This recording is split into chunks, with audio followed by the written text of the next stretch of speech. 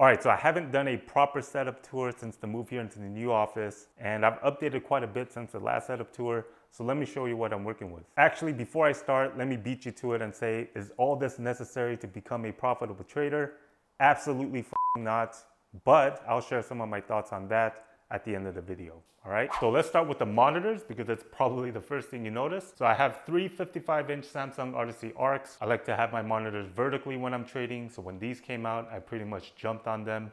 These are the biggest vertical monitors you can buy at the moment. And I already did a full review on them if you want to check that out. But long story short, not worth the full price tag. And I returned them initially at release and ended up rebuying them when they went on sale for over 40% off. And then the two monitors to the left are my old monitors. I used to trade on 4 of these. These are the LG 43-inch 4K monitors, and 2 went to my wife's office and 2 was just collecting dust in my old office. So I recently said, why not just set them up to use for my thumbnail charts? Especially since the 3 Odyssey Arcs is actually a downsize from my previous setup because they're all 4K monitors. The only difference is their size.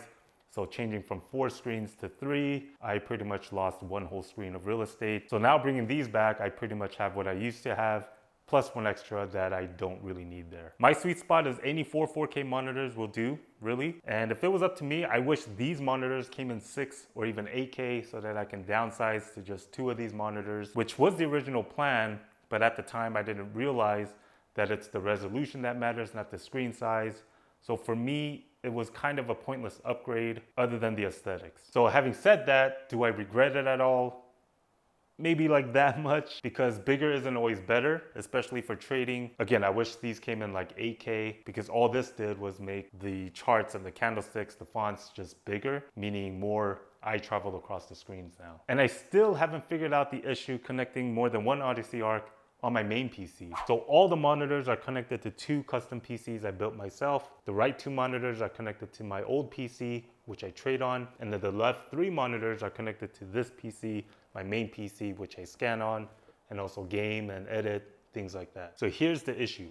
Because the Odyssey Arcs only takes HDMI and not display ports, I know it's dumb. If I want to connect more than 1 to the same PC, 1 can be HDMI to HDMI, no problem. But the second one has to be DisplayPort to HDMI output. Now, it works perfectly fine on my 2080 card, but not on my 4090 card. For some reason, it just doesn't register the second monitor.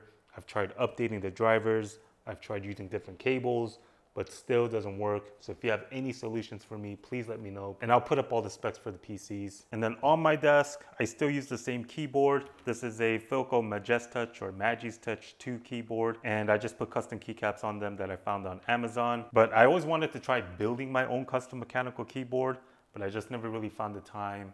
And everything's always sold out. So this was kind of like my lazy way of doing things. And my mouse is also the same mouse I've been using, but this one is a brand new one because the old one broke. It actually had a crack on it from a while back and it finally gave up. And I have that hooked to a mouse bungee so the weight of the cord doesn't drag my mouse. And this beat up mouse pad is one I just can't seem to get rid of. It's a free one that came with an EVGA graphics card from my first PC build. So I can't even buy a new one if I wanted to because it was part of like a special edition bundle thing. I love the feel of it. I haven't found anything with the same surface, but I also stopped looking, so maybe there is something now. And then this is just a wrist pad to help with my wrist when I'm using the mouse. And then I have my famous X Keys keypad I use for my hotkeys when I'm trading. I trade on 2 different platforms, and this allows me to quickly get in and out of trades on both. I think this was built mostly to use for editing, but I found it works really great for trading as well. And then for my mic, I still have the same Shure SM7b, but I changed out the boom arm. So before I used to use the blue compass, and on that one, I used to always have to mess with the knobs to make adjustments. But this one just stays wherever you put it.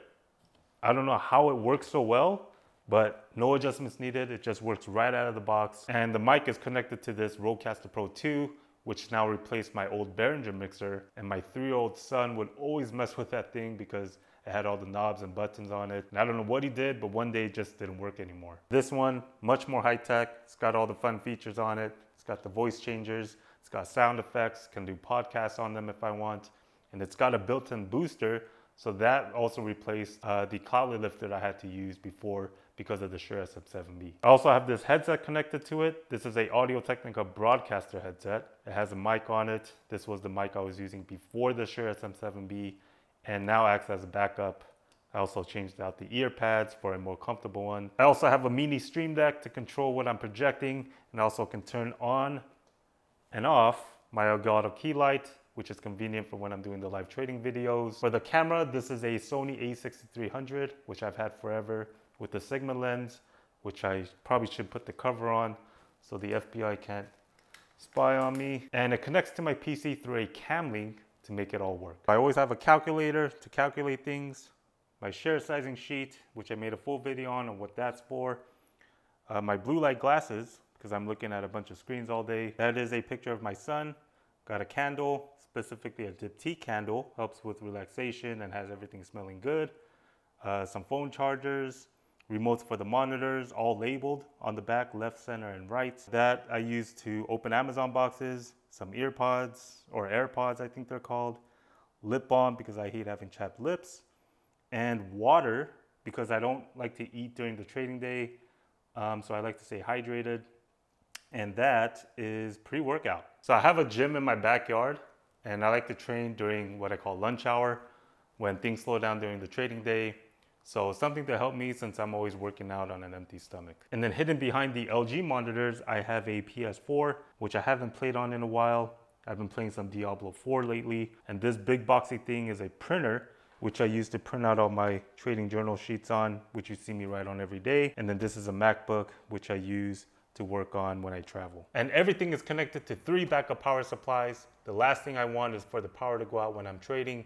So this gives me time to manage or exit positions if I need to and not get fucked over. And the desk is a custom built desk to help accommodate the monitors. The main desk is the Carlby countertop. It's the one that's 42 inches deep, just so I'm sitting further back and not killing my neck on the big monitors. And to get the length right, what we had to do is put 2 of them together. Of course, I've looked into tables that were just one piece that matched my specs that I needed, but the cheaper ones were running for like $3,000–4,000. So I thought I already have one Carlby countertop from my old desk, so why not just buy another one and connect it to it? So it ended up costing me around $400 and a part of my Saturday, and it literally made it 10 times cheaper. And then the legs are from Uplift desk. I love to trade standing up. And this is from their commercial line because these Odyssey arcs are super heavy.